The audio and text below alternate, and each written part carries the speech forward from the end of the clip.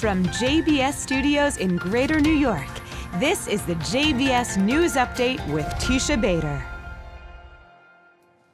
I'm Teisha Bader with the JBS News Update for Friday, January the 7th, 2022. All countries that were designated red by Israel, barring travel to and from them, have now been removed from that no-fly list. And Israel will open to fully vaccinated tourists from those countries, which include the United States, this Sunday. The travel bans were in an effort to curb the spread of the Omicron variant of the coronavirus, but Israel's health minister Nachman Ash said earlier this week that the variant was already widely spread in Israel and that only a small percentage of the cases had come from abroad. At the same time, he stressed that the ministry continues to recommend avoiding unnecessary flights. Over 120 members of the entertainment industry signed a letter in support of the Sydney Festival and against calls to boycott it. As we reported to you earlier this week, some 30 acts withdrew from the cultural festival happening in Australia to protest one of the acts, Decadance, a dance performance based on a work by renowned Israeli choreographer Ohad Naharin and Tel Aviv's Batsheva Dance Company, being funded by a grant from the Israeli embassy, with BDS activists accusing Israel of apartheid. The show was performed yesterday at the Sydney Opera House as scheduled.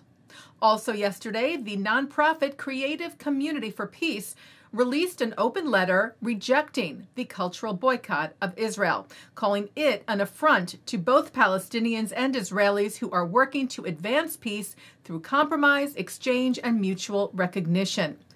Among the Jewish artists who signed the letter, Kiss frontman Gene Simmons, comedian Ilan Gold, rapper Kosha Dills, and filmmaker Nancy Spielberg. Director of the CCP, Ari Engel, said the organizers of the Sydney Festival boycott intentionally misrepresent the truth about Israel and make provocative statements to try and bully artists into backing out of the festival. Their actions, he said, only further hostility and dampen hope for peace, which all of us so urgently desire. The remains of an ancient synagogue were uncovered in Turkey. According to Turkish Jewish news outlet Avlarimoz, the synagogue was found under a house during excavations in Side, Antalya, and is thought to be the first sign of a Jewish community living in the area. The synagogue is said to date back to the 7th century. Among the finds, the floor of the synagogue, which shows a plaque with Greek and Hebrew inscriptions.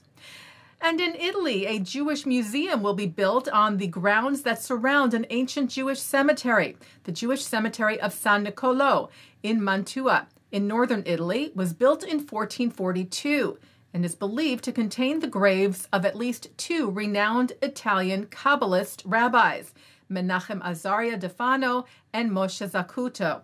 During the Holocaust, the Nazis turned the surrounding area into a concentration camp, and after the war, the land went to the Italian military and an armory was constructed. Well, after years of negotiations, the armory will now be turned into a museum called the House of Remembrance, which will highlight the history of Jews in that region. The graveyard will be fenced off and not disturbed. The renovations are being funded by the Italian government and are expected to be completed in 2024.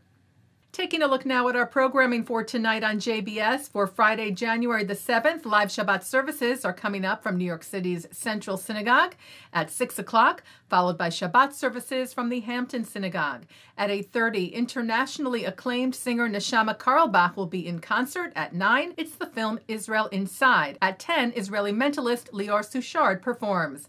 At 10:30, a replay of the Hampton services, followed by a replay from Central Synagogue. And coming up next, a look at this week's Torah Portion.